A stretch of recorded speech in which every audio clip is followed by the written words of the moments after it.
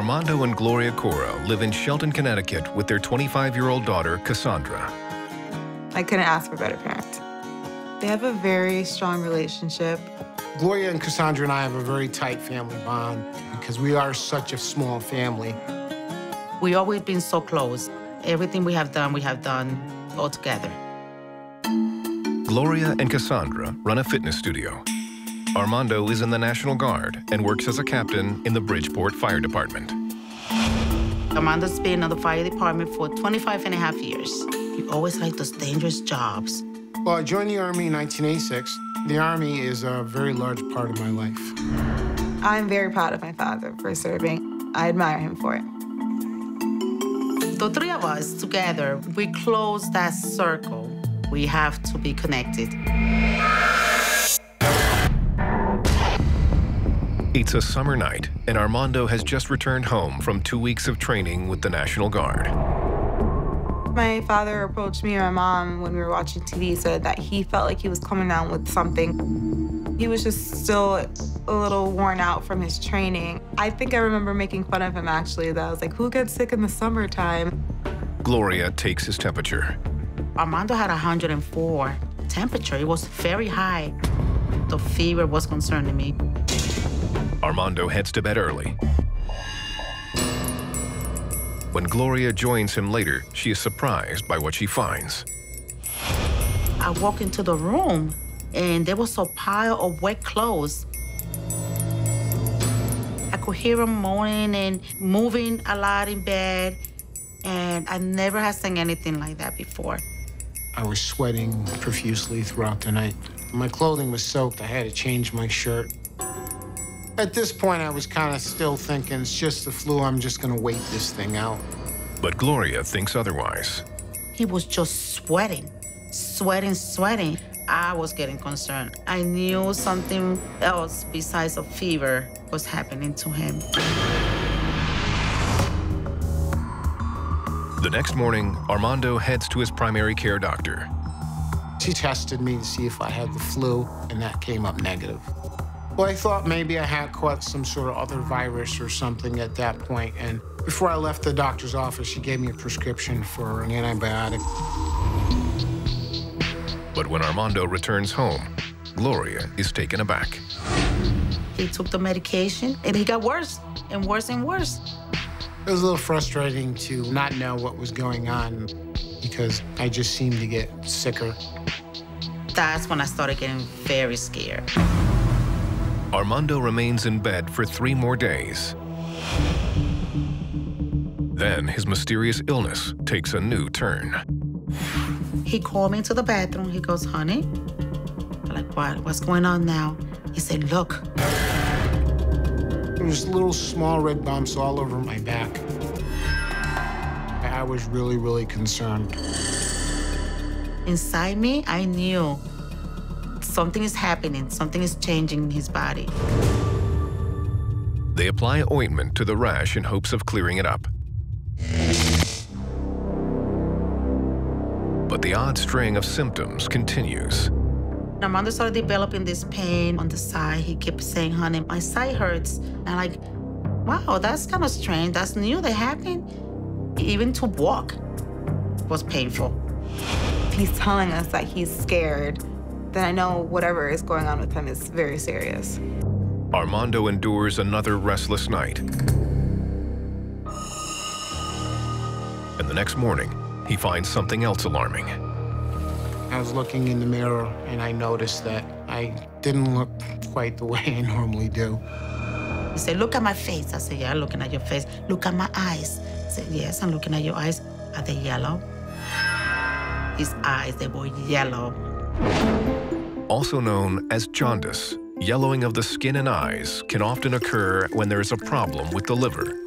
It can be a sign of blood disease, liver disease, or infection. He looked so sick. My mom came in, she said, I'm taking your dad to the ER. There, the doctors run a battery of tests. They tested my urine and said that they found blood and bacteria in my urine. Oh my God, that's all blood. It's a lot of blood. He had a UTI, urinary tract infection. Urinary tract infections are typically caused by bacteria. Approximately 40% of women and 12% of men will have a UTI at some point in their lives. I was like, that doesn't make any sense to me, that a UTI would cause all the other symptoms. At this point, in my opinion, my husband is dying, and I need to know what's going on. I think she was reaching her breaking point, and she went and raised a little hell. I lost it. I completely lost it. I went straight to the nurse's station, and I said, someone needs to call the doctor. I need to see the doctor.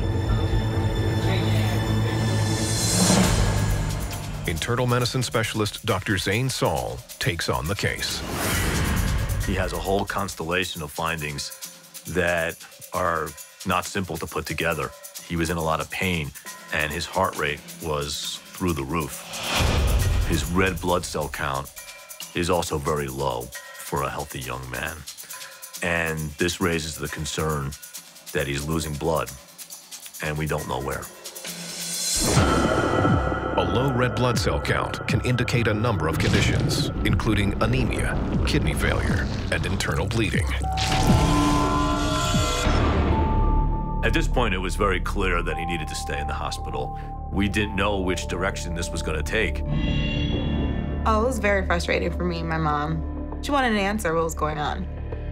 None of you know, all these tests that you've been doing, all the poking and putting them through all these machines, nobody has an answer yet.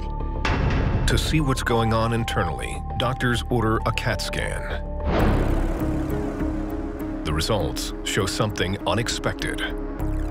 His spleen was enlarged. The spleen filters out damaged blood cells and becomes enlarged when it is seriously infected. There was a question that it had ruptured. If his spleen was about to rupture, that's a surgical emergency. You can bleed to death. I'm sorry, it's just...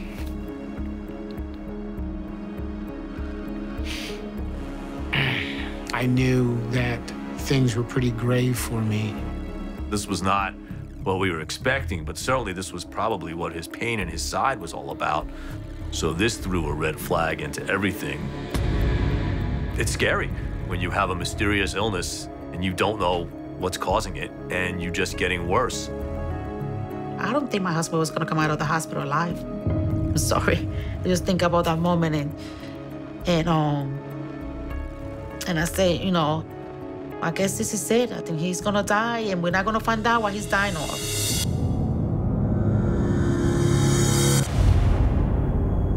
Armando Cora is in the hospital on the brink of death.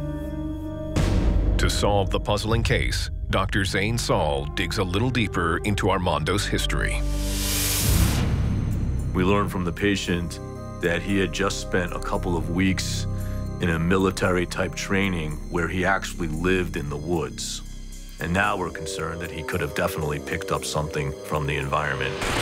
So the infectious disease team is called to see the patient. Dr. Saul sends Armando's blood for a new round of tests. And after 2 days in the hospital, the family finally gets some news. There was about 6 doctors standing in my room, and they said to me, Mr. Cora, we know what's wrong with you. Armando had a parasite called Babesia microti, leading to a disease called babesiosis. You know, to think there was something foreign inside of me living was pretty creepy. I never heard about babesia before. I can see by just being with my husband, it was a very dangerous disease. I really thought that I was going to lose him, so I prayed. Inside Armando's body, the Babesia parasites reproduce in his bloodstream, destroying his red blood cells in the process. The parasitic infection sends his spleen into overdrive as it tries to filter out the damaged blood cells, leading to his side pain, staggering fever, and jaundice. This man is sick. This man is very sick. He looked like there was no life on him. it really crossed my mind that I may not make it through this. For the first time in my life, I was truly, truly scared for my life. Babesiosis can be difficult to diagnose, not only because it's so rare, but also because its symptoms resemble those of many other illnesses. Many people who have babesiosis will exhibit only mild flu-like symptoms, but in some cases, it can be life-threatening. For those that do survive, the parasite can cause long-term problems with blood pressure and organ function. Dr. Saul puts Armando on a course of antiparasitic medications. For 5 days, he remains in intensive care. It was tough. It tore my heart out to see him suffering. I think he just wanted to die, to be honest with you, because he was a mess. He was a complete mess. I didn't think I could get any sicker than I already was, but I did get even sicker at that point. It was a rough time. But just as Armando reaches his limit, there is a breakthrough. His fever finally broke.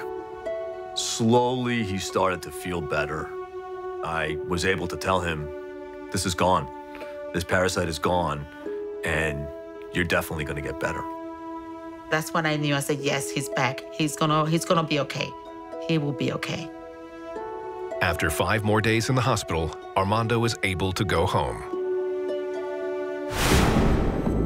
The Babesia parasites cycle between 2 hosts, typically a rodent and a tick. The parasites begin in the salivary glands of an infected tick. When the tick takes a blood meal from a rodent, the Babesia parasites enter the mammal's bloodstream and reproduce. When an uninfected tick bites an infected rodent, the life cycle continues. Though human hosts are a dead end for Babesia parasites, the infection can cause a range of serious medical complications. Armando is convinced he knows where he contracted the parasite. I'm absolutely positive I got it when I was out during my annual training, and there was a tick that might have been on my clothing, and I never felt it. While ticks are common in the Northeast, Armando's case is highly unusual. Rarely do we get 1 case a year. Today, Armando is back home and getting on with his life. It was a roller coaster ride that we do not want to get back on at all. The feeling of having my dad back is it's just so tremendous. I can't even describe it. It's just pure happiness. It can happen to anybody. Life should be appreciated. I don't think I'm ready to go yet, not from a tick at least. Around 900 cases of babesiosis are reported in the United States each year. The majority of cases tend to occur in the Northeast and Upper Midwest. The best way to prevent babesiosis is to avoid getting bitten by a tick. In tick-infested areas, it's recommended to wear long sleeves and pants, use DEET-based insect repellent, and always check for ticks.